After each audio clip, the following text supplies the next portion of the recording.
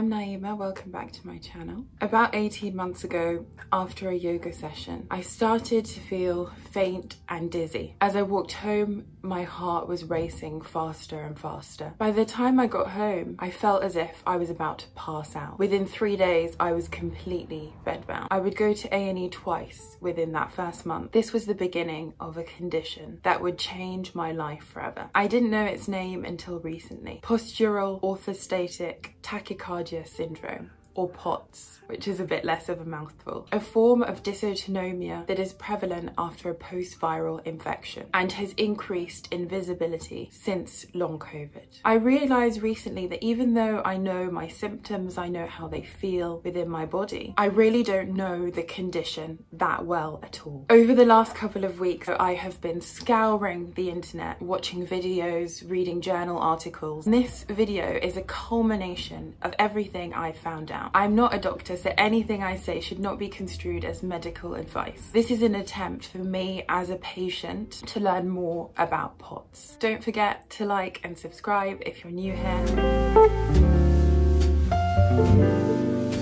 So first off, dysautonomia, this is a condition that impacts the autonomic nervous system. But what is that? I have heard it described as how we respond to the external environment, how we process any type of physical and psychological stress. The most common of autonomic disorders is POTS, but there are others like orthostatic hypertension, Ehlers-Danlos syndrome, EDS, and fibromyalgia, for example. POTS puts your body in a fight or flight state. It makes you feel like you're never resting, digesting, or healing. Our nervous system is split into two systems that are both in balance all of the time. The parasympathetic, this is the rest and recover system, and the sympathetic, fight or flight. When the sympathetic nervous system is overactive and the parasympathetic nervous system is underactive, you can start to feel the following symptoms: poor sleep, tachycardia, palpitations, chest pain, exercise intolerance, nausea, gastrointestinal disturbance, brain fog, dizziness, lightheadedness, weakness, blurred vision, fatigue, shortness of breath, headache, tremor, heaviness or swelled legs, and the list goes on. Most common are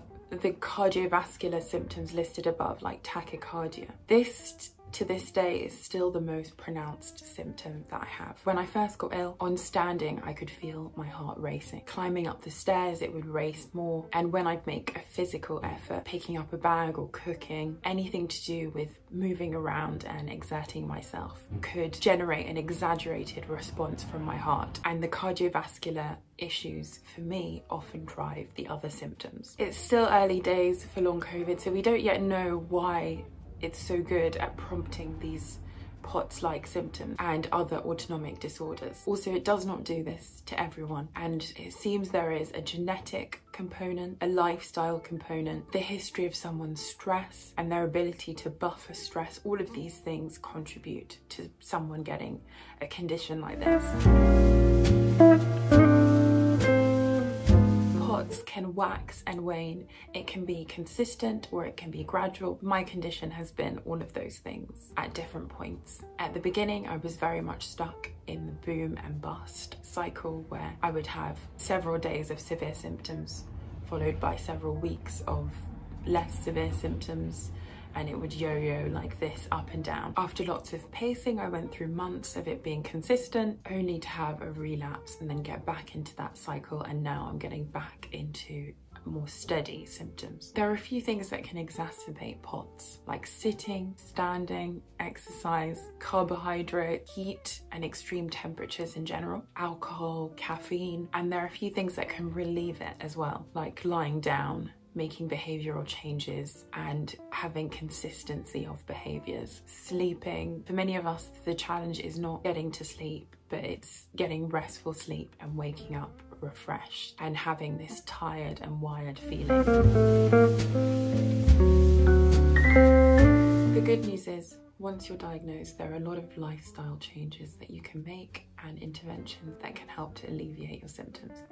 But first, you've got to get that diagnosis. There are several different types of tests that you can do to get a diagnosis. The first one is an assessment of blood pressure and heart rate lying down and standing. The second one is a 10-minute stand test. The third one is a tilt table test. And lastly, a test to see how your body responds to exertion. These tests all work to assess your blood pressure and heart rate as you're exerting yourself. But because POTS has not been common until now, there can often be many misdiagnoses of this condition. The fact that these are vague symptoms that don't seem to have any relevance to each other at first, and that they don't produce abnormal functional tests, makes it very difficult to diagnose. Every time I would see a doctor, my test would come back normal, or there would be something abnormal that wasn't really relevant to my symptoms. This makes it really difficult to diagnose. Many patients with POTS may be thought to have a panic disorder, anxiety, or chronic fatigue syndrome. There are also ways to determine whether you have this condition at home by measuring your blood pressure and heart rate from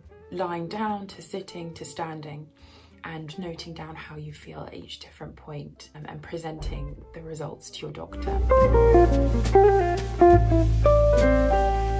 After scouring the internet, I found lots of things that can be done at home and lifestyle changes that can be made to alleviate POTS-like symptoms caused by COVID. I'm going to share the top 10 things that I found that have just kept coming up when I've been doing research into this area. Number one is increased fluid intake. Drinking 2, 3, 4 litres of water per day. Increased salt intake. This is to increase the amount of sodium in your diet, and this can be added into food, or it can be salt tablets, electrolytes, things like that. Compression clothing, everything from socks, abdominal binders and stockings, because compression of the lower body causes an increased blood return to the heart from the legs. And I know, like I said, some of the symptoms include swelling and problems with circulation, and this can really help to improve that. Breathing exercises, and this is to activate the parasympathetic nervous system. Eating small meals, eating little and often instead of eating huge meals. Getting as much sleep as possible. Exercise, and there's some debate into this because one of the key symptoms of POTS is exercise intolerance. But starting exercise lying down and slowly building up to sitting and then standing